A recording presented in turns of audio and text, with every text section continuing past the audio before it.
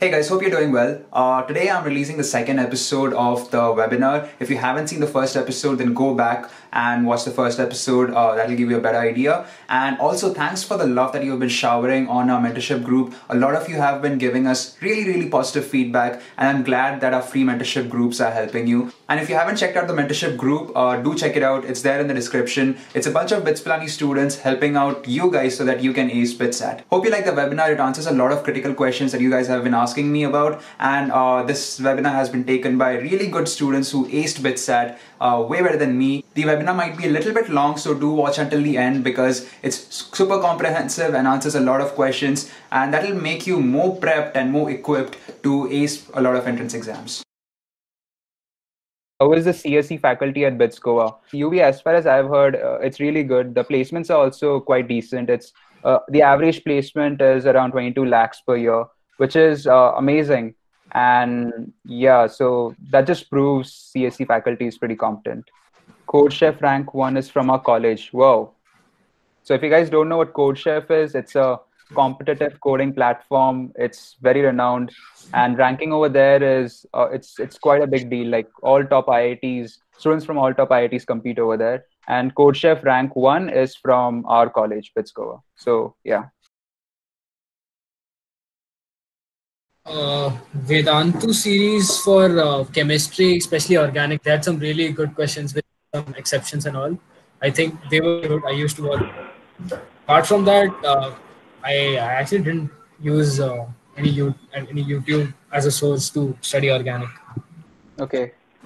Anyone else? Okay, and one last thing I would like to say, do revise your notes, like if you have made any, whether they are coaching notes or like have you made your own notes by reading stuff on your own. Just do make sure that you revise them, and not only once, just give them a read like twice or thrice at least. And for NCRT chemistry, I would specifically say, our teacher also used to say, give them a read at least twice or thrice. So you are like, the concepts are on your tips, okay, while solving questions. You have been preparing since the last 2 years. Whatever you have studied, be sure to revise it. Like otherwise, it's just a waste of those 2 years. Whatever, whether you went to a coaching or whether you studied some book, it will just be a waste if you don't revise that stuff. True. You have to review it. You have to apply it in the mock tests. You have to do it. Like otherwise, it's just going to be wasted. True. So keep revising, Dikshita. And there's a channel called Anytime Padai. So if you want to check it out, it's for organic. But yeah, always stick to your notes and keep revising them. Okay. Did anyone do SL Aurora?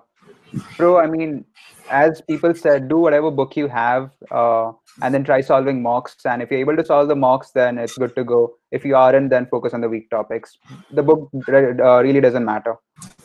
But at this point, use book for reference, bro. Like don't solving books right now, because I feel it's too late to solve a book, and I actually did that mistake, bro. For physical chemistry, I used to solve I think OP Tandon, but later on, this sir, like new chemistry sir, came towards the end, so he recommended me to like try solving Narendra Avasthi. So I switched to that, and it actually made me more like this. It actually made me feel discouraged, and I had to invest a lot of time to solve questions, so I realized it's not worth it. Yeah. Stick to the books you're currently using. Don't shift them right now.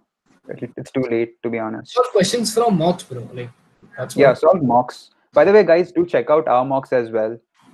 If you want additional practice, I'll quickly share the link. How much did you score in mocks so that we can judge your preparation level? See, if you should target at least if you are getting anything around 270, 80, try to slowly increase it up to 330, 350, maybe more, and like, just maximize your score. Like it's not necessary to score 450. Like those people who are asking about English, wasting time on English is not that recommended by me. Like it's just my personal view. So. So as far as I remember, like I gave a couple of mock tests on Mbibe and I scored around 295, and in actual BITSAT I got around 300. Let's conclude, guys. Thanks a lot for attending the session, and mentors, special thanks to you for taking out time. And good luck, guys. Hope most of you reach BITS. And it was fun conducting this session. Good luck. Thanks a lot for doing this, guys. Yeah, thank Especially all you. the mentors and stuff.